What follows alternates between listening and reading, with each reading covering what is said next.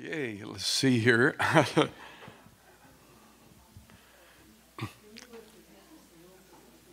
The hat? Sure, is that? Actor, I should know that, but. See here.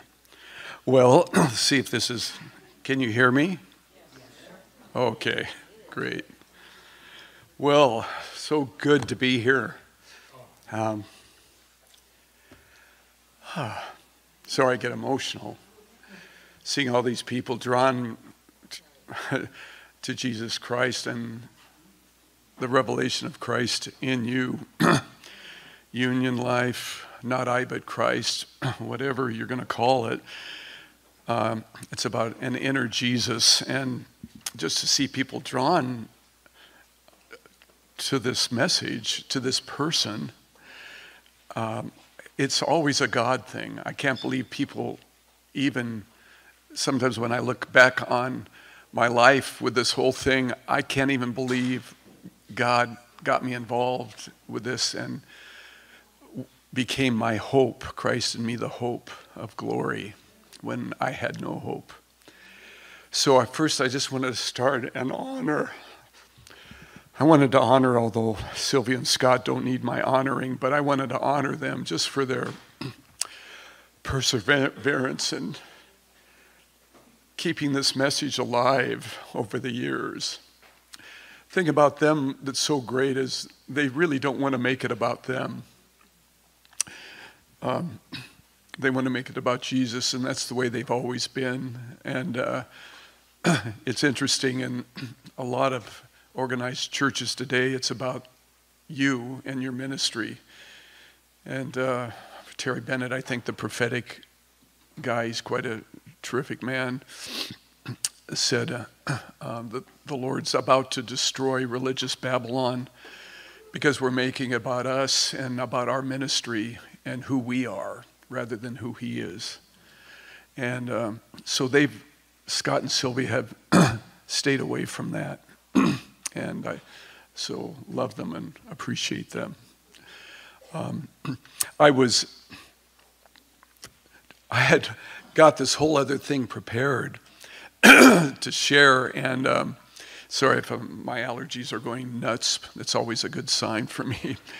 And then the Lord just kind of changed and said, no, don't go that direction, go this direction. So the first thing I wanted to say was, I felt like the Lord had some impressions, words for some of you, and it was interesting that Brett was talking about weakness and the value of it, and because I felt like a lot of people here had experienced a lot of struggles lately in different areas, whether personal or with the nation or whatever, which is kind of a no-brainer, right? But a lot of people here had really experienced a lot of weakness in their lives in different areas. And I felt like the Father wanted to encourage everybody that weakness doesn't disqualify you, it qualifies you. And a lot of times I heard an Irish pastor say that God, the Holy Spirit, will sometimes come in power to weaken you. He'll arrange circumstances, to weaken you so he can release his strength to you and greater power can rest upon you. And so I never thought of it in that terms, his power coming to weaken me. I'm just going to shoot up a quick little prayer. Lord, just thank you so much for all these dear people here that you've drawn to you, Jesus. Thank you. You're so good in uniting all of us in your humanity, in your incarnate being. You've united us to you, Jesus, in your very being. You're the God-man. You divinity united to humanity in one person, and we were woven in to your humanity. The word became flesh in the Greek, which is sarx, fallen flesh. He assumed thank you for assuming all of fallen flesh so you could destroy sin, Satan. and death. You died, and by dying, you destroyed death. Thank you so much. So Holy Spirit, just come with your spirit of revelation and wisdom to do for us what we cannot do for ourselves today, and reveal yourself to us. You're the self-disclosing God. We won't get a thing unless you disclose yourself to us. So we ask you to do that, as you said to Paul, as Paul the apostle said, when God was pleased to reveal his Son in me. So do that for all of us in greater ways today, in Jesus' name. So, Galatians 2:20, my life-saving verse. I thought I'd back up because I was just thinking about the what would Jesus do wristbands, and how I would always tell people, they would say, hey, Bill, what would Jesus do? And I said, I'll tell you what he'll do. He'll do for you what you can't do for yourself. That he's the vicarious God-man who comes to do for you what you cannot do for yourself. And it all started, thankfully, this was back in the 70s, you guys. And I just run out of gas. I was going to the Vineyard Christian Fellowship, and really good fellowship. The pastor was fantastic. His name was Ken Gullickson, and he would say things like, Christ is the real you. I thought, what? Christ is the real you in you. And one time he said, Christ is in you as you. I thought, what? What's that? And I kind of liked it because something went off inside me, but I didn't understand it at all. And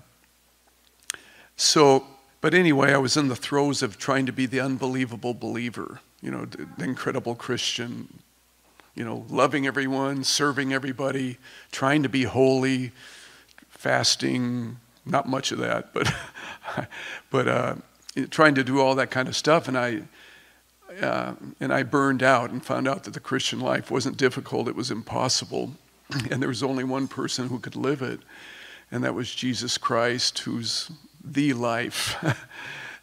He's the only life that can live the Christian life by being himself in and through us, right? So I decided, having grown up in a dysfunctional alcoholic family, so that pretty much wipes you out.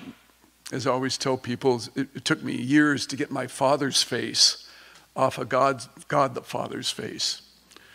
I would see God as this alone God up in the sky, disapproving of me. I had no idea that, that I was created in him, in a sense. I'll have to explain that more later. But looking down, wanting to judge me for each little thing I did. And I had no idea that God was Father. He's actually Father, Son, and Holy Spirit. He's a triune God, which is very important, by the way, because most people give lip service to the Trinity. But the reason it's important, which isn't in the Bible, by the way, the word Trinity is not in the Bible, but Father, Son, and Holy Spirit are all over the Bible together. And God is relationship. It's a mutual interpenetration of the Father and the Son and the Spirit. They go in and out of each other. It's a love relationship in the very Godhead itself. So that's why it's so important to realize he's a Trinity and wants a family of sons and wanted to include all of us into his very being and love being with the Father and the Son and the Spirit. So I was wearing out, you guys, trying to do all this. It was burning out. So I just decided I was going to slip away and leave the church, not because of Ken, who was really a grace guy, but my own stuff I put on myself and some other believers really, with probably religious spirit, telling me I had to do all these things to get into God, to get close to God, to, that whole scene. And so I was going to split, so I did. And I went away quietly, and I walked into a Christian bookstore sorry, the last place I wanted to be, because I was going to walk away from the Christian life, but not from Jesus, but I didn't know how this was all going to work. So I walk into the bookstore, and some of you have heard this ad nauseum, so sorry about this, but I just felt like I needed to go back to the basics of what happened when I saw newer folks here, although I think a lot of the newer folks have light on this already. But anyway, so I go into the bookstore and I look at a book, it says, Not I, But Christ, and the not I, it seemed like the not I popped out at me. What's that? And so I take the book out. It's called Not I, But Christ by Watchman Nee. I have another one of his books. I don't know if I'll read from here, The Overcoming Life by Watchman Nee. Some dynamite stuff. Sorry, you guys.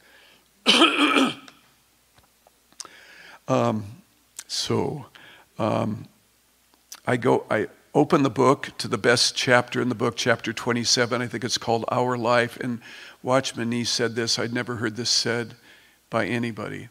He said, the great news of the gospel is not only has he delivered you from death, he's delivered you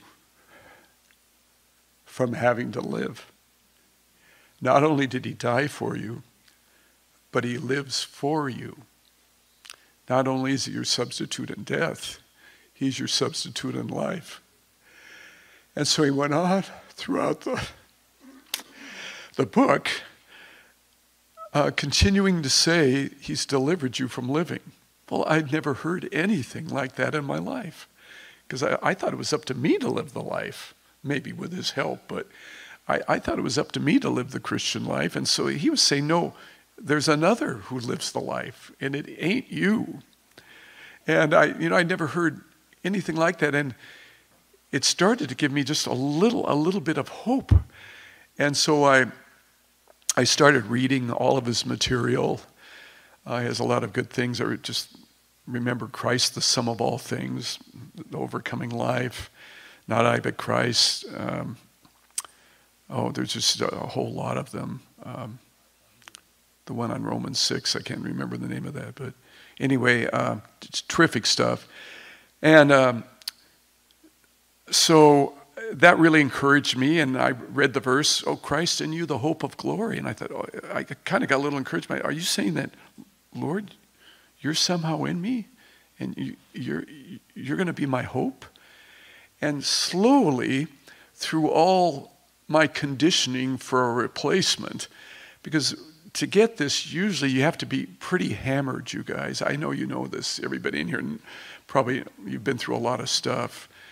To be conditioned for a replacement for another living instead of you, you have to be hit pretty hard. And because otherwise, you're doing pretty good. You're doing pretty, with God's help, and you're the victorious Christian. You're doing great. You're going on with God.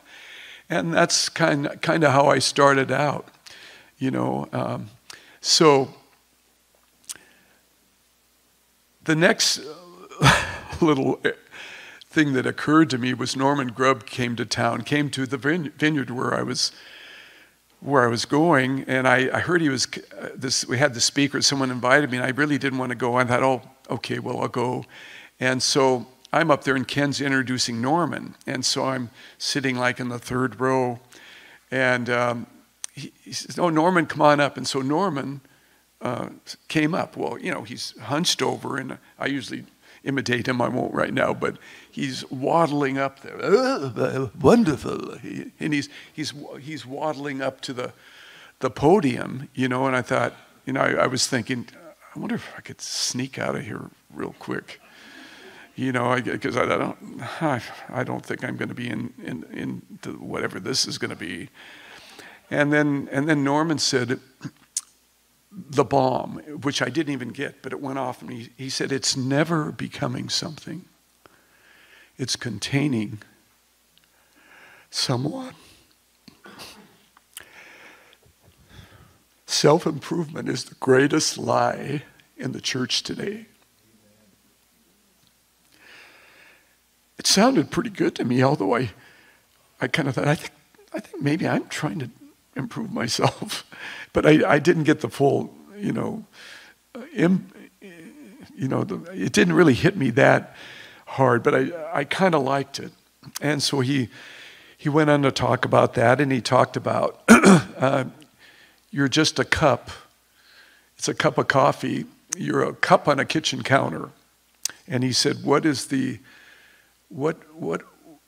a cup do on a kitchen counter? What's its main function? And I kind of thought to myself, well, it takes the coffee. And he said it's receptivity. It receives the coffee. It's not running around by itself on the kitchen counter. And I thought, well, that's true, but I'm still trying to figure this out. And he says, but unfortunately, the coffee represents Jesus, and Jesus is the wisdom and the sanctification and the redemption and the holiness, all the fruit of the Spirit. Everything that you can't be apart from Jesus, he is in and through this cup, trying to be like the coffee. All these, so he was going over all these kind of little nuanced things, and it was just kind of, what? And he said, he said, you're just a donut with a big hole in it. I thought, what? A donut with a big hole in it. Yeah, he said, it's a nothing. It's a nothing thing. It's a nothing. It's nothing. It's nothing in the whole, and everything's in the nothing. And I think, that went, don't get that for sure. So he threw these things in, I have to tell you about the home group. When he came to my home group, that was just too much. But anyway, so he goes on talking about that, and he says, and yet you're also, the cup coffee thing only goes so far. You're a branch of a living vine. So that's where it shows you a living union. And he said an interesting thing. Of course, I didn't get this. You are the vine in branch form. I thought, what? I'm the vine in branch form. I thought it was the branch. Now I'm the vine in branch form. And so I didn't quite get that. And I knew he wasn't saying you're God or you're Christ in some weird thing like this. Because I knew even back then that Jesus Christ was the holy other one. And he's the creator. We're the creature. He's the infinite one. We're the finite one. And so there is or we wouldn't have a love relationship. There wouldn't be love. Love needs another. Sorry, I didn't mean to get off on that. But so he started going off on the branch vine thing. And I remembered Ken Gullickson, the pastor of the church. He just, all of a sudden one time in the school, I was taking the Vineyard School, Ken stood up and said, now here's the branch, here's the vine. And he says, does the branch do this? Apple. I thought, no, it just abides. It just stays where it is. Abide in me means to remain. Just stay where you are, recognize where you are. You're already there. He grafted you in. You're already there. And the vine sap just naturally flows through, and the fruit pops up on the vine. So he went over some of those kind of different illustrations. So that was all somewhat new to me. And then he had a meeting for all the pastors. All these vineyard pastors came. And here he is. He was probably in his late 80s or something like that at the time. And so they were going to ask him questions and answers. So I love sharing this, even though I've shared it a lot. Especially for people who haven't heard it, it's just hopefully will affirm what you already know inside. But one of the pastors asked him, so Norman, but shouldn't we try to live the Christian life? And he said, oh no, my dear. Trying is Satan. And he would always give them a verse. So he gave them the verse in Romans 7, when I would do good, evil is present with me. And Norman went on to say, why did Paul say that? He said it because when you try to do good apart from Jesus, it's really the devil having access to you, because only Jesus does the good. So I thought, well, that was interesting, and kind of, you could tell everyone was, and he said, no, it's trusting in another, my dear. Trusting in another who lives the life you can't live. Even he was the vicarious man who trusted in the life of the Father for us as us, that allows us to participate in his faith. It's his faith, living by the faithfulness of the faith of the Son of God. You guys all know that one. So then someone asked him, I always have to clarify this the next question, because these are pastors really wanting to know things. So one of them said, well, how are you delivered from a repetitive habit sin in your life? I thought, well, this should be an interesting one. So he said, oh, my dear, just tell the Lord. As you can tell, I like to imitate him. He's just such a crack up. Oh my dear, he'd always say, oh my dear, just tell the Lord you're going to do it 10 times in a row unless he stops you, and take no condemnation. I thought, what? And of course he was talking about habit sins, because he was tough on someone. Actually, I was in a meeting with him. Norman gets through sharing, and the woman across from me, this actually happened, you guys, said to me, wasn't that wonderful? I said, yeah, it was really, really good. I was traveling with him at the time a little bit. And she goes, isn't it great that we can, she said this, isn't it great that we can just go to bed with whoever we want to go to bed with? I said, oh, no, he was not saying that. She goes, yeah, that's what he's saying. We have freedom. We have freedom in Christ. And so Norman, who, if you knew him, he was passed out in the spirit because he was eating of living bread inside him. So the mystics called it the sweet sleep of love. And he just all of a sudden, so he was drinking in the Lord. Some people might call it soaking, or just listening to a good worship song and receiving. You can do it different ways, but he got it from the inside out. Adam knew Eve. It's inner penetration. It's an inner union, inner spirit union. And Norman would go into that, and he'd be passed out, and people would come up to him and say, oh, Norman, you must be tired. Oh, no, my dear. I'm feeding on living bread. And they'd say, oh, that's nice for that old man to say that. I'd be there saying, he's actually doing that. And it started making me, I thought, and another one came up to him, and he said, oh, you must be tired. Oh, I live drunk, my dear. Of course, Acts, it talks about being drunk, being not drunk as you suppose.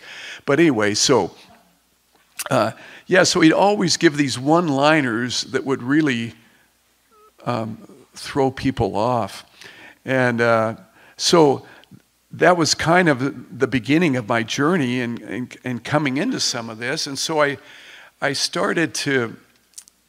he started focusing on, there's no such thing as an independent self, where you're a self by yourself, with a power of your own.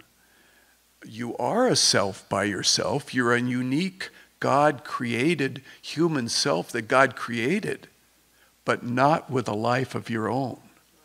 You're distinct, but united to him, but you're distinct. And the Father loves you incredibly, how he created you and everything, but you don't have the power in and of yourself, the nature to produce and initiate apart from Jesus. So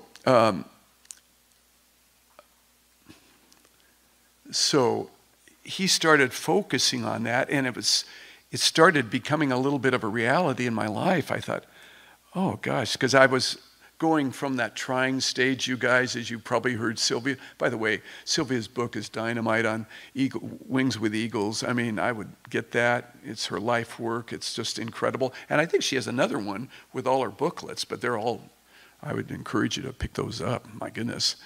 But anyway, so where was I? Who knows? Yeah. Sure.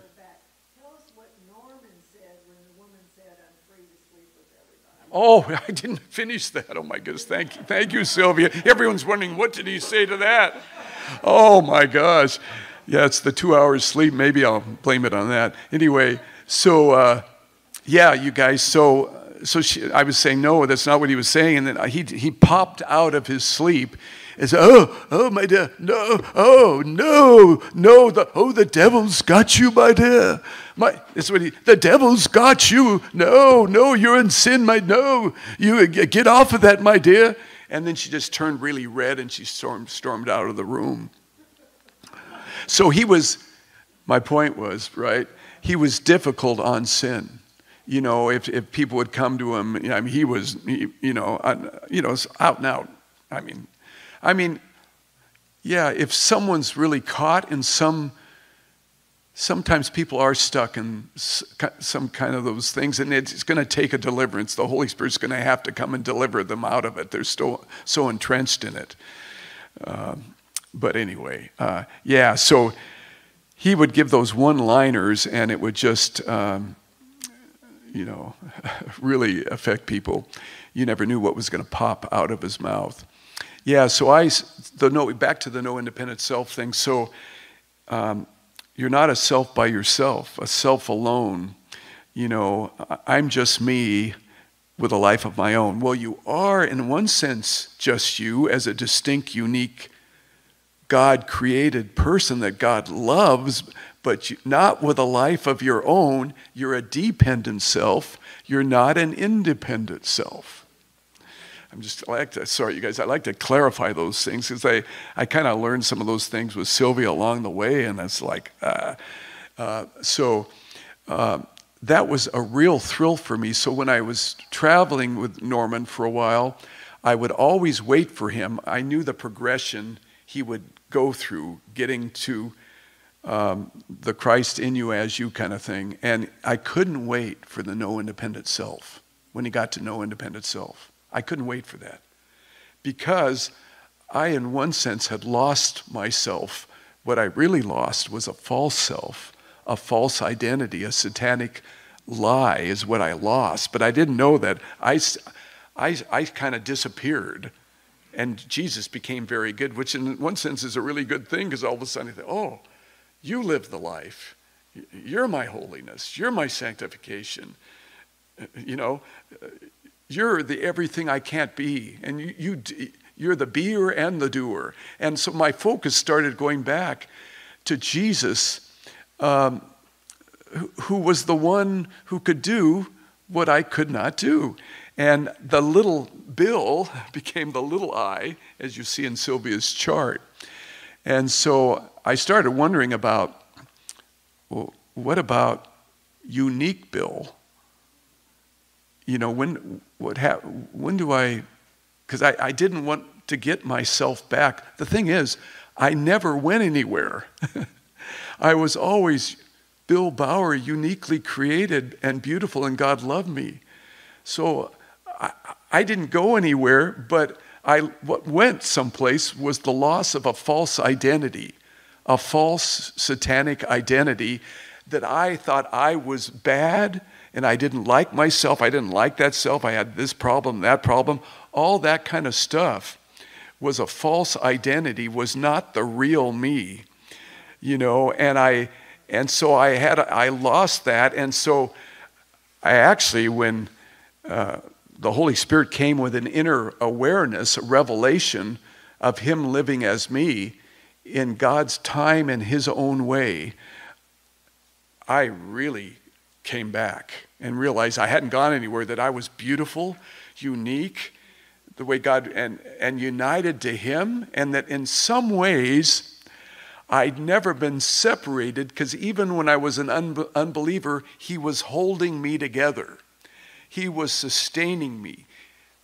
Not too many times you hear people teach a message on Jesus Christ, the creator and sustainer of all things. I have 4 scriptures on that here. I was going to read maybe, well, I probably won't get to it. Anyway, on how he upheld by the word of his power, how in him all things consist. He's holding all, but they're deluded and they're stolen by a false father, and they're living by a lie, which is very destructive, of course, and they think they're separated in their minds with their sin and so forth, but he hasn't separated himself from them. He's still there trying to reach them, but they're not living by that life. I want to make that clear. They're living by a false lie and a false deity. So I don't know, I want to make that clear, but I like the scripture in Acts. In him you live and move and have your being. That was spoken to the pagans and are his offspring. So I like to say, I'm not so much these days saying us and them, insider, outsider. I like to say they're insiders if they knew it. They don't know it. They need to receive it and accept Jesus. They need to receive it. But the work has already been done objectively. The work is already complete. It's already happened. And when you get that sense, you guys, when you realize it's already occurred in the incarnation and the hypostatic union, big words, I'm not a theologian, I'm armchair.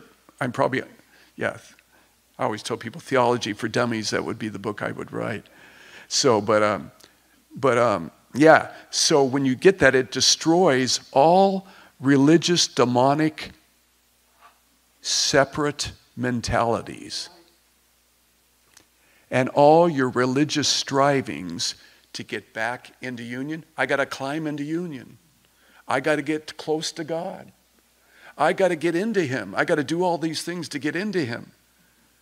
That separation. Oh, God's over there. I got to get into him there, and he's in that building, but he's not here. No, he's all in all. He's everywhere. He may not be manifesting everywhere, but he's all in all. And so it completely destroys all religious strivings for obedience, sanctification, faith.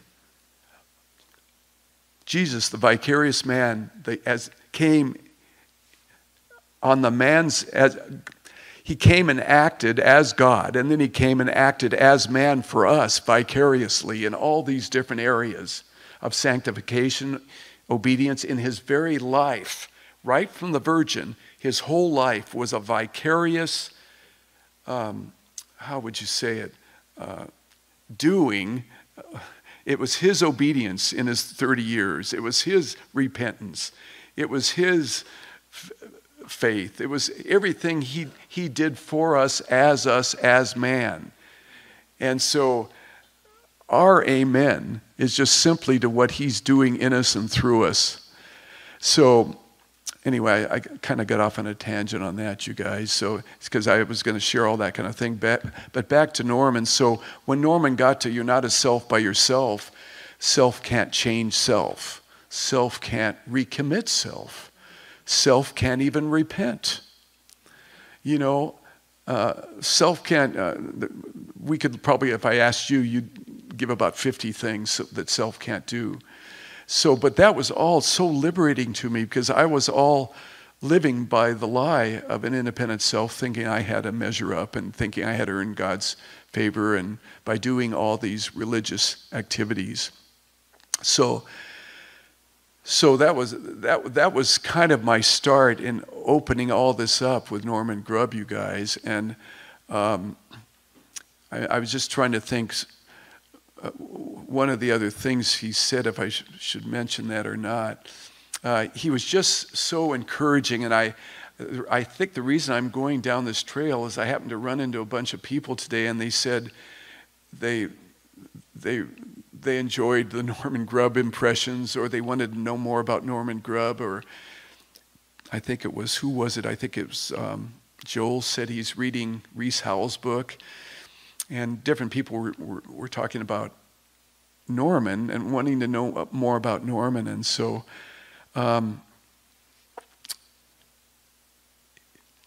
you get back your humanity. There was never anything wrong with your humanity. And we should get that clue because Jesus became a human being. Actually, he assumed fallen flesh, sarx. So he became human, so he showed the value of being human. He could have come as a donkey, or he could have come as or whatever, but he came as a human being. He became a human. Someone said to me yesterday, oh yeah, he was God with the skin on. I said, no, he became human. And he'll never again be God apart from humanity. There's a flesh and bone human sitting in the middle of the Trinity. And we're in that flesh and bone human. We're in his humanity. So he's glorifying our humanity. Our humanity is being, don't let this scare you, our humanity is being divinized. What does that mean? We're partakers of his divine nature. He's divinized, so we're becoming more human than we were dehumanized under Satan's control. We were not human, fully human. But now we're really getting more human. Sylvia and I always love to talk about, don't we, Sylvia? About we're one with him. This is the one thing I asked Norman, you guys. My first time to ask Norman Grubb a question, what would I ask him? Of all things, I asked him this. And he had this dear woman, Eunice, I remember her name, talking to him. And Norman would just sit there and listen to you. And just love on you and listen. And if you ask him, he'll pop out with something. And so Eunice would just go on because she had a lot of pain, a lot of stuff going on in her life. So she was going on, but it was going on a long time. So it was an hour and a half. I'm waiting to ask my one question. I'm just sitting in a chair next. So finally it ended, and Norman popped. Do you have something you want to say, my dear? And I said, yeah, Norman. We're not just one with him in the spirit, are we? She says, oh, no, my dear. You're one with him spirit, soul, and body. And he emphasized the body. And body. And I knew he would give me that exact answer before he said it. And I knew I was going to experience that in my life. That very thing. So it's great, the Holy Spirit will quicken our mortal body. What in the world does that mean, Sylvia and I kid around, not really kidding around. We'll say, hey, this is his hand. These are his eyes. This is his ear. There's a oneness. We're not saying we're God. He's the holy other one, but there's such a one as one. It's not two, but in the one is always the two, because it's a love relationship as well, where you can hear from God, receive from God. So you can't blow off. I think some people can blow off the relationship. It's a union relationship.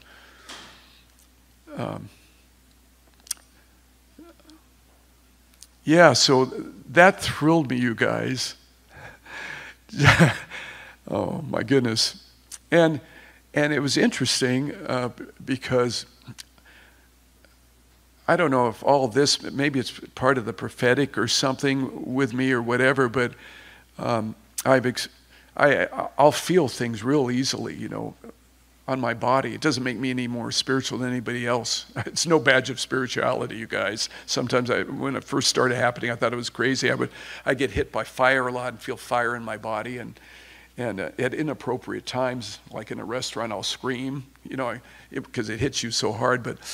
But I think just part of it is all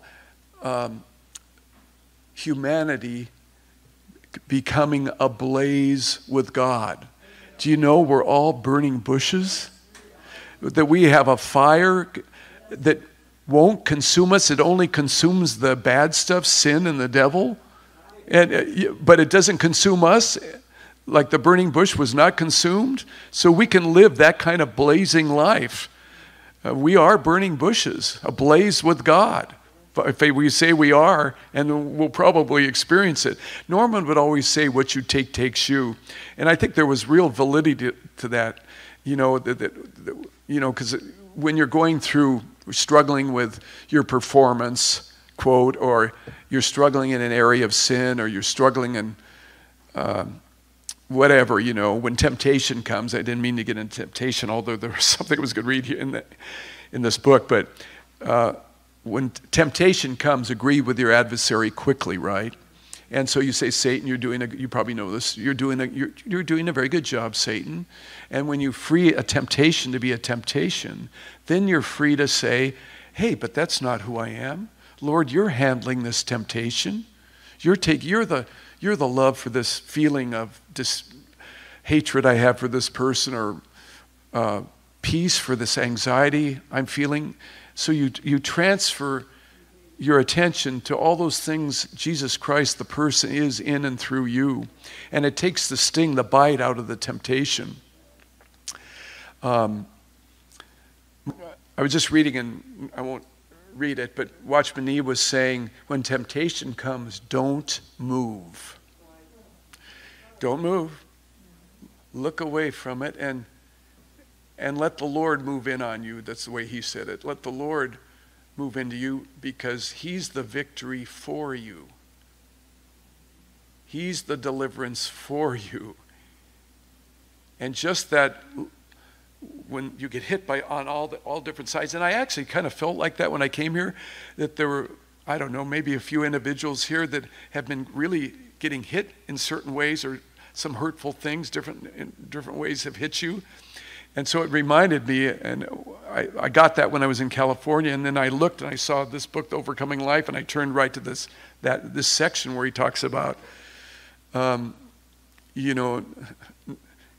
was so funny, as someone had said something to me. I hadn't had anything for at least a little while like this. Usually I get attacked in some way or the other, but someone just said, out of the blue, an unkind thing to me. And I thought, and I was not expecting it, and although it's happened before from this person, but not for a long time, and it was really bothering me when I got home. And all of a sudden, the Holy Spirit checked me and said, Bill, what are you thinking about, going around and around about this and thinking what you're going to go and confront him, and what are you doing that for? And I said, oh, Lord. And I just kind of became still and said, Lord, thank you. You're handling. You've already achieved. You're the victory in this. I've got this. Because you've got it. You're the victory. And I'm not kidding. And like 3 minutes, it was gone, and I was off and doing something else. But don't move. It's an exchange.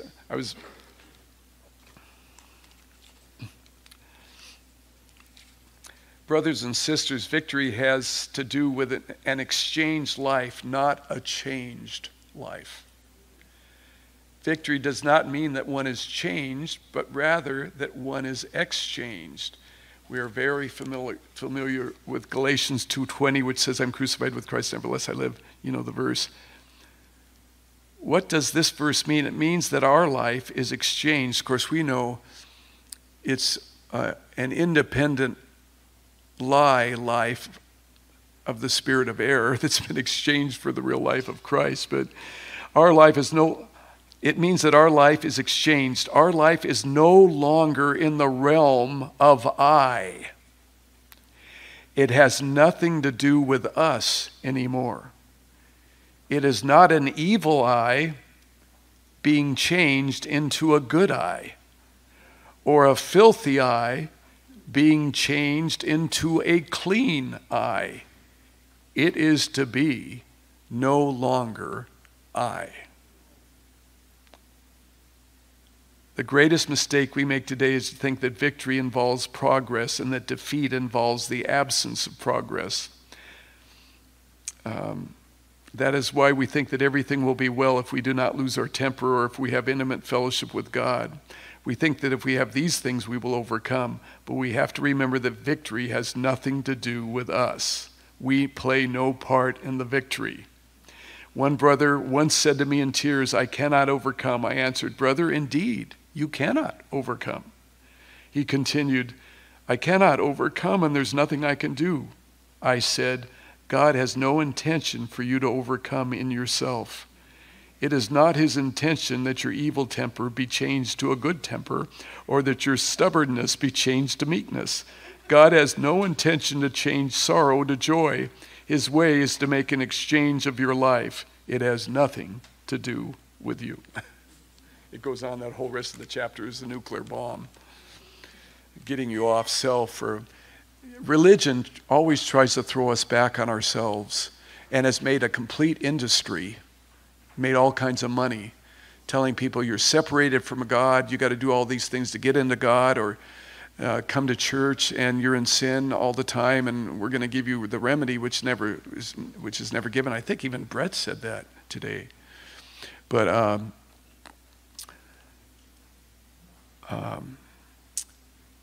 yeah, so I'm just waiting to see where to go from here.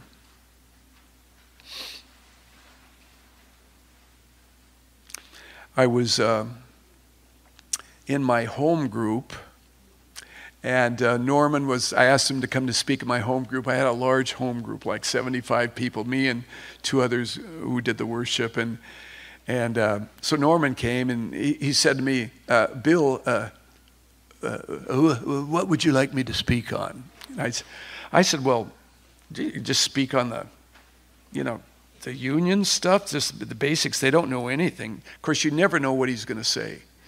So he's there, and so he's passed out, he says that, and then he passes out. So he's waiting there. So I said, "Okay, Norman, well, I guess we're really looking forward to having you share here." And so he just, all of a sudden, he's just staying there like that. So then, finally, he's tapping his one finger on the table. I thought, well, that's good. That looks like some life happening. And then he says this. I mean, I could have punched him because I knew I was going to get the flag. He goes, "This table is spirit in table form."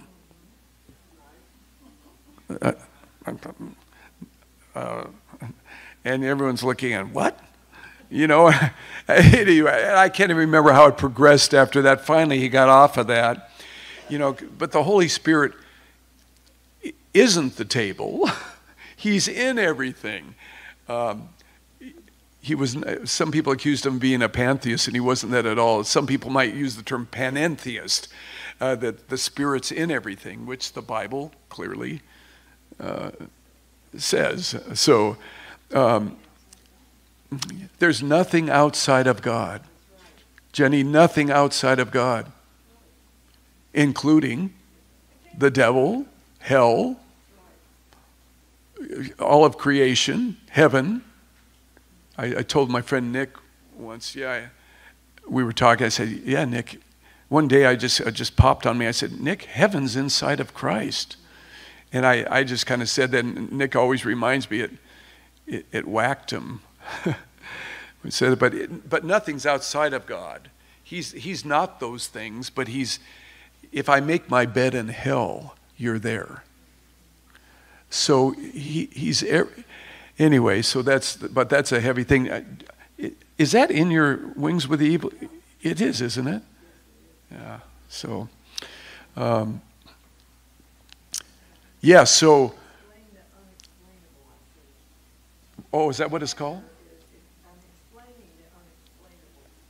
Explaining the unexplainable. That's the name of the chapter.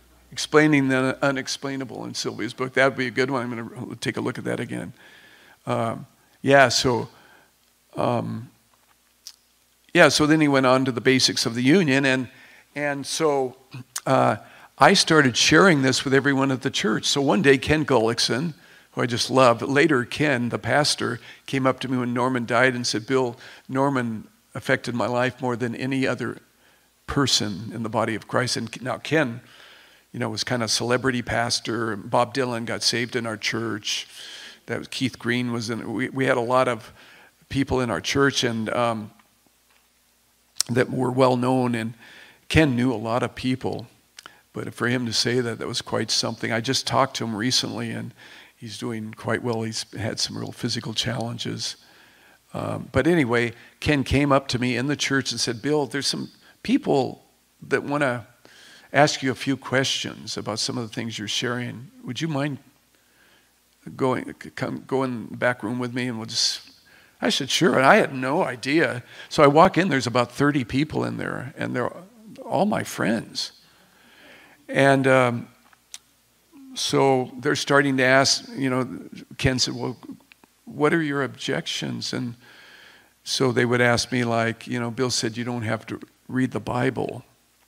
And I said, well, you search the scriptures that in them you find, you search the scriptures that in them you might find life, but they're testifying of me and you wouldn't come to me that you might find life. So I would just respond in these different ways about the different things they would say. So anyway, it was quite a time, and they're all great people. And no one ever said another word because Ken got up with his wife and said after all the questions they were asking me questions, and I would just give them kind of these answers, and then Ken stood up and said, well, you guys don't have any problem that you're Christ in your human form, do you? And then he turned and walked out the door. I thought, oh my gosh. And one time this religious, funny, I'm going on this tangent with Norman, but this fellow, kind of a real religious spirited, kind of a witch hunter guy, came up to Norman and said, Norman, you're saying you're God. You're saying you're Christ. No, I'm not. You're saying you're Christ. You said you're Christ in your human form. And Norman said, no. And so he turned away, and Norman said, Christ, I said you're Christ in your human form. In your human form. And by that he meant not that he was Christ. He meant that the real life in you, the real person in you is the real life expressing himself out through your unique individual person. And so it was always quite a time, you guys, with Norman. Never a dull moment. I have all these Norman stories, as some of the regulars know here that I've shared in the past. But it was well, I just thought of one. I'll just tell this one because it cracks me up. We were somewhere traveling and staying at someone's home, and with Norman, I'd always go ahead of him to the hostess, or usually was, and I'd say, could you, if you're going to give him any cookies or coffee, or tea, could you just give it to him? Don't ask him, he'll say no every time. But if you give it to him, he'll love it. So that would always work. They give, oh, wonderful, my dear, thank you. But do you want some cookies? Oh, no, I'm fine, my dear. So you'd always do that kind of. Anyway, I was in this home, and this young man came in, frizzy hair all over the place, to be delivered from a demon. And so, the person at the house said, yeah, Norman, there's a person here who wants to be delivered from a demon. So would you do? Oh, well, yeah. So I was in the bedroom, and the walls were really thin, and Norman was going to be in this little adjacent room, so I could hear everything. So this guy comes in, and he says to Norman, and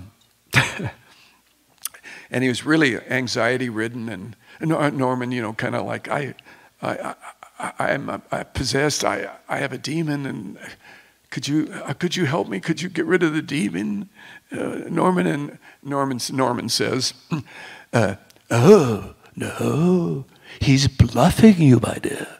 He's bluffing you.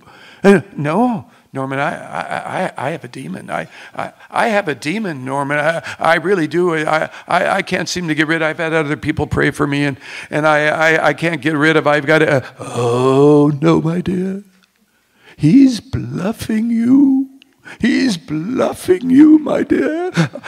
No, and he was getting a little more anxious. And oh, no, man, I think I have a demon. Oh no, my dear, you have Christ in you. You have Christ in you, my dear. Oh, I have Christ. No, I have a demon in me, Norman. I have a demon. No, he's bluffing you, my dear.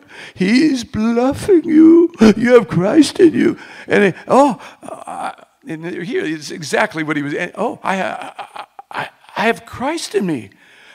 You've got it, my dear. You've got it. You have Christ in you. No, I think I have a demon in me, Norman. I think I have a demon. No, he's bluffing you. You guys, this went on. I can't tell you how long. And I always kid people. I think the demon jumped from the guy through the wall onto my head, because I felt like if he says that bluffing you thing one more time, I'm going to pull every hair out of my head, you know. And so finally I thought I got to take a break. So I went out into the lobby and just, sat in a chair and opened the front door. I was just kind of get a breath of fresh air. I thought, man. And so out comes this guy skipping out of the room. And I said, oh, hey, how's it going, dude? He goes, oh, I'm doing great. I'm doing great. I found out I have Christ in me. I have Christ in me. And he just goes skipping down the lane. And I turned to myself and I said to myself, that guy has a demon for sure.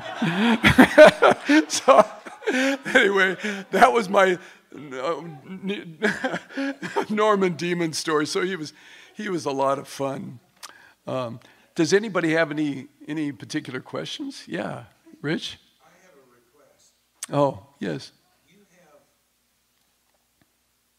a scenario when you were first getting to know Norman, when he found himself with a pastoral group in Yeah. the church, and the young pastor, I believe he was a youth pastor, had just broken-hearted. He knew this wasn't going to work for him.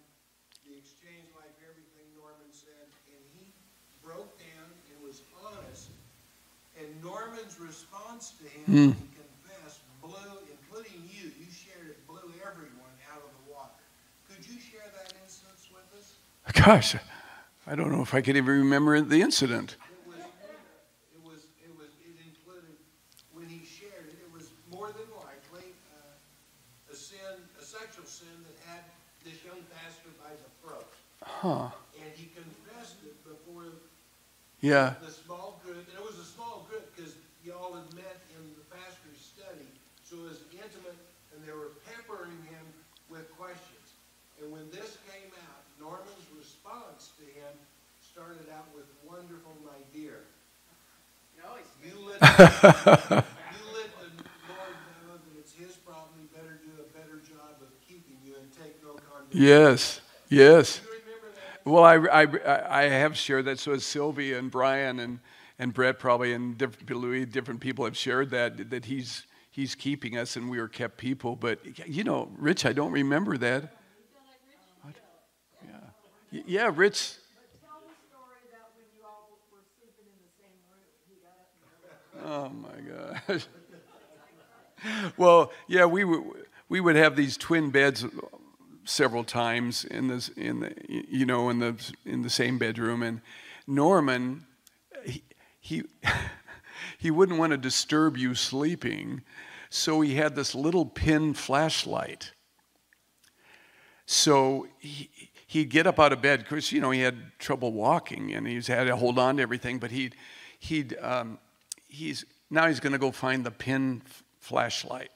So I'm sleeping, but I'm aware he's up and he's going around and he's bumping into everything looking for the pin, and everything he hits, he would always thank everything. He said, oh, thank you, my dear. Well, yes, thank you.